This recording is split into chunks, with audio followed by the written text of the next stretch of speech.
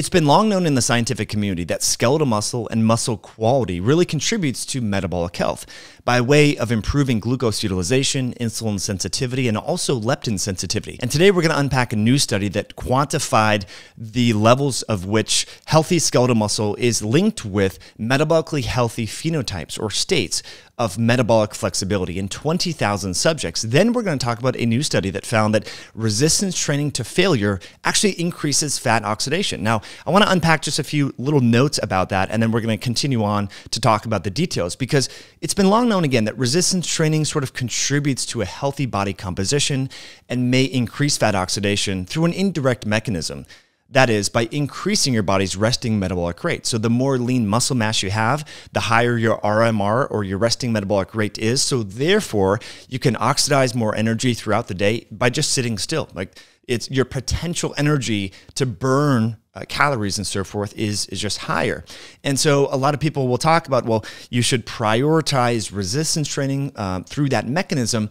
But we're going to talk about in just a few moments a new study that found that resistance training to failure actually epigenetically increases a signaling mechanism that directly enhances fat oxidation. And this is the first it's a novel, recently discovered mechanism, and we're going to unpack that. I think it's a really fascinating study. We're going to talk about the details and the nuances, but first let's talk about muscle quality and this marbled meat-like appearance that is characteristic in individuals who have insulin resistance, that is. So we're going to talk about ectopic fat deposition and marbled meat. What that is characteristic of a state of insulin resistance, and you have a lot of free fatty acids and so forth floating around, these non-esterified fats, and they're depositing in tissues. These are when your fat cells get overfilled and overstuffed and enlarged.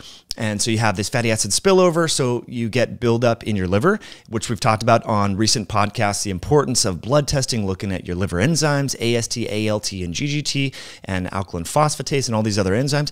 We've talked about that before. And also, you get buildup in your heart and in your pancreas, but also in your skeletal muscle. And so this ectopic fat buildup, what's known as myosteatosis, you've heard about non-alcoholic steatosis, and so that's fat buildup in the liver, or also known as NASH. Now, this is fat building up in the muscle. Now, remember that about 70% of the carbohydrates after a carbohydrate-enriched meal, about 70% of that glucose goes into your muscle tissue. Now, of course, that number dramatically diminishes if you're more insulin resistant, and this is why skeletal muscle is so important to metabolic health. Now, what's unique about this new study, and the title of which is Comparison of Muscle Mass and Quality Between Metabolically Healthy and Unhealthy Phenotypes. This was recently published in the Journal of Obesity. And so here's the details. A recently published study of approximately 20,000 subjects found a strong correlation between metabolic health and the degree of muscle fatness. So there's a correlation. The more metabolically unhealthy or insulin resistant you are, the more unhealthy your muscle phenotype is, and that's quantifiable. And what these scientists found was on a CT scan. So they were able to create a new assay of sorts. Now, I'm not recommending you run out and get a CT scan, because there is a lot of iatrogenesis or unintended harms associated with that due to the radiation. But we might be able to start looking at this if you have to get a CT scan for some other reason or something like that. You might be able to actually use some of those imaging to quantify your level of muscle fatness. But again, I'm not promoting everyone get out and get a CT scan. You want to minimize CT scan due to the radiation. However, this research team that is in South Korea, they developed a reliable new assay to look at muscle quality in humans using CT images combined with metabolically healthy indices. And poor metabolic health was defined as having two or more components of the metabolic syndrome, which many of you know. It's insulin resistance, it's high triglycerides, it's waist to hip ratio and visceral adiposity, blood pressure, things like that. So if you have two or more of these unhealthy phenotypes, this was statistically and independently correlated with muscle fatness. So that marbled meat-like appearance of, say if you go to the store and you see maybe a ribeye, some of the New York strips and so forth have sort of a more marbled meat characteristic. Definitely some of the 70-30 ground will have more of that marbled appearance. And again, so we see this in animals when they're given foods that they're not normally supposed to eat. So if we think about animals being fed corn and soy and so forth, especially the sort of the feedlot beef, guess what? It's going to have more of a marbled meat-like appearance. And if your muscle tissue has that characteristic, well, guess what? That will actually compromise your muscle's ability to be more insulin sensitive, more glucose sensitive, and much more. So higher levels of poor muscle quality were found in metabolically unhealthy subjects when compared to metabolically healthy individuals. Interestingly, even though obese subjects tended to have higher levels of overall muscle mass compared to non-obese subjects, the obese subjects had significantly higher levels of poor quality muscle. Even more, the presence of poor quality muscle was independently associated with an increased risk of metabolic syndrome in non-obese men and women. So muscle quality, super important. Now, we've talked in other episodes about this sort of triad between muscle, fat tissue, and bone. And the term is called osteosarcopenic obesity. And this is characteristic of individuals who are overweight. They tend to lose muscle and then they lose bone as well. So this is very important, friends. And resistance training, walking, loading your body is important. Now, we're going to get into some of the details in just a moment when we talk about that new study that showed that resistance training to failure using 7 reps actually increased fat oxidation. But first, I just want to welcome you back. It's Mike Mutzel. I am grateful that you are tuning into this video. If you're enjoying this podcast in iTunes, Spotify, or here on YouTube, please hit that like button. That really helps. And you can leave a comment, and you can also share this with a friend or family member. As we continue on, I just want to remind you the importance of sleep. Sleep could be the single most important thing that you optimize in your life. A lot of people are fine-tuning their diet, their exercise, and all that is important, but all that can be sort of compromised if you're not getting good quality sleep, if you're not optimizing your body's circadian rhythms, if you're falling asleep, then waking up, you're ready to hit the day, but it's only 2 in the morning. So we like to focus on sleep over at our sister company, Myoscience Nutrition.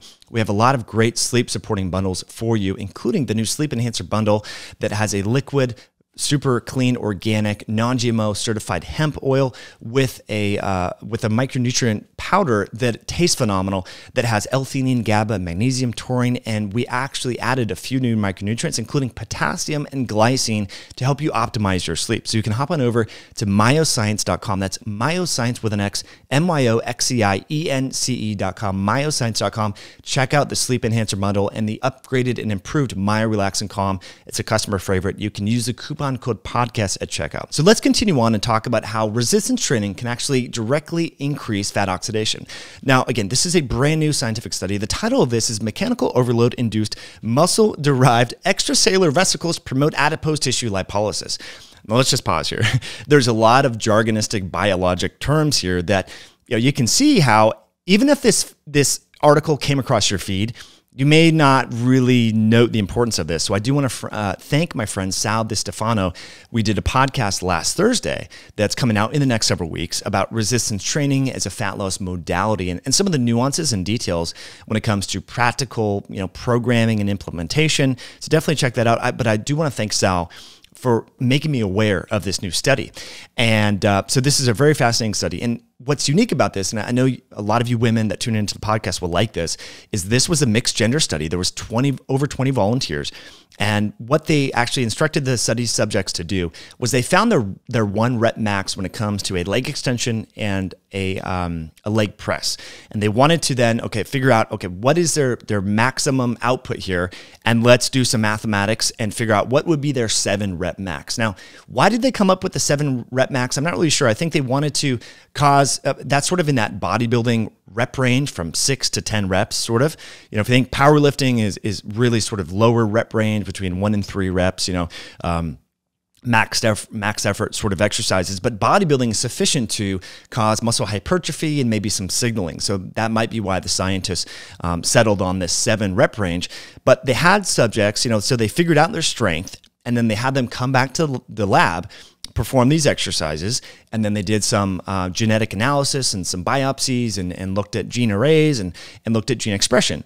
So again, there's 2 different exercises. They went to failure. They failed at 7 reps. Now, this is important to sort of pause and underscore because I've been using the term lift to failure for a long time, but I realize some people don't know this. So when you go to failure, what that means is you don't have any more effort left in the tank. So if we think about a squat, if you're doing 10 repetitions of a squat, if you say 10 reps to failure, what that means is that on the 10th rep, that's it. Like you don't have anything more. Your legs are burning, your glutes are burning, you're winded, you're out of breath. And so again, this was sufficiently, now it's important to know that intensity matters when it comes to exercise. I see a lot of people that are going to the gym and bless their hearts, they're moving their muscles way better than sitting on the couch. But if you're sort of not, engaging your muscles and there's not a little bit of load there, you're not causing the necessary signaling and adaptations that will lead to these health benefits. Okay, so I'm getting off track, but let's go back. So they had these individuals do a leg press and then leg extension. I think it was 2 different sets. The total on the 7th rep, they failed. They did some biopsies and genetic analysis. They also had an animal arm of the study, but you're a human, so let's focus on the human arm. And what they found is that in the post-exercise window, there was this extracellular vesicle, this little spherical-like structure, and inside that was a microRNA. So it's a non-coding. So if we think about your DNA, RNA goes to protein. So essentially, epigenetically, intense exercise was then able to sort of signal then to the fat tissue by way of this vesicle. So again, it's a direct mechanism. This isn't sort of indirect triangulation, where you're increasing your resting metabolic rate by way of exercise. This was literally a direct epigenetic signal stemming from the muscle tissue that targeted white adipose tissue. So white is different than brown adipose tissue and so forth. And through sort of a series of complex mechanisms that we're not going to talk about today because it gets into the weeds of the intracellular biochemistry within the fat cell itself, but there was some increased sensitization to catecholamine stimulation of lipolysis. So essentially what lipolysis is, fat cells can either take in energy or they can release energy. And lipolysis is when the fat cells or the adipose tissue releases energy. And so of course you need to also then have healthy mitochondria and all of this, but this is just one direct aspect linking exercise to fat oxidation. Now, I think this is quite fascinating because there's many different reasons for this, but it's been long known, I've known this for over 20 years, that when you lift weights, you improve your body composition and you don't have as much body fat. Now, part of this, I always sort of thought, and this was what was talked about in textbooks and research, and it was talked about in my undergrad biology classes and so forth, is that the more muscle you have, the higher your resting metabolic rate is. So the more buffer or the more, poor food choices, you have buffering capacity associated with that, right? So if you're burning 3,000 calories a day, maybe you can afford some pizza and some ice cream and still kind of look shredded, so to speak, even though those aren't considered, say healthy or good qualities. But here we have this new study that shows that pushing your muscles to failure can directly enhance your fat cells' ability to release stored energy. And so, of course, there's that other side of the equation, right? The lipolysis is one thing. Fat oxidation is a little bit different, very different, because fat oxidation occurs within the mitochondria, within your muscle tissue and your liver, right? So you need a little bit more, this isn't, we can't quantify how many pounds will you lose if you exercise to failure, per se, from this one scientific study. But I think it's important to realize because there is this fat cell flux, and this is something that we've talked about on this podcast for a while, where, a lot of your fat lipids, they're just recycled, and there's this sort of glycerol turnover, and there's this churn. And this churn of fat declines as you become more insulin resistant.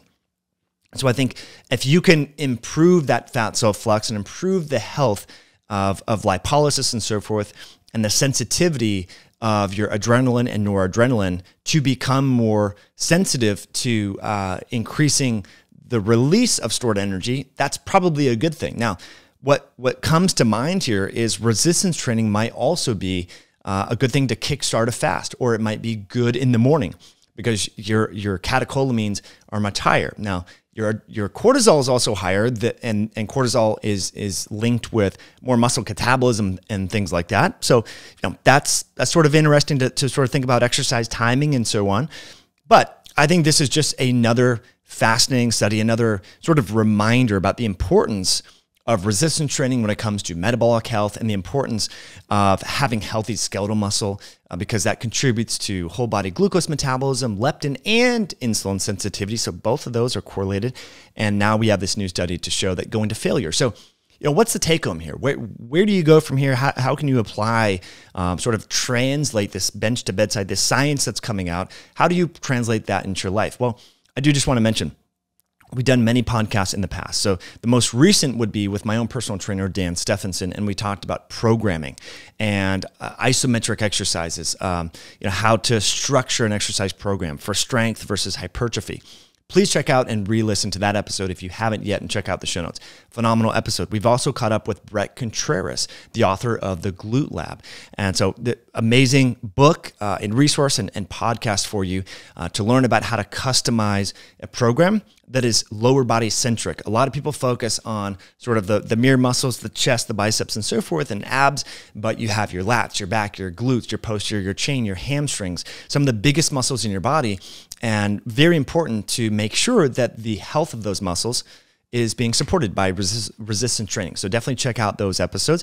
And we do have an upcoming show with Sal DiStefano, which is phenomenal. He has a great book called The Resistance Training Revolution. So those are some things that you can sort of take away. We do have a great course with you that we put together with Dan Stephenson and his significant other, Tasha, that's all about how to properly perform the squat, the deadlift, hip hinges, and so forth. So you can check that out in the show notes, courses.highintensityhealth.com.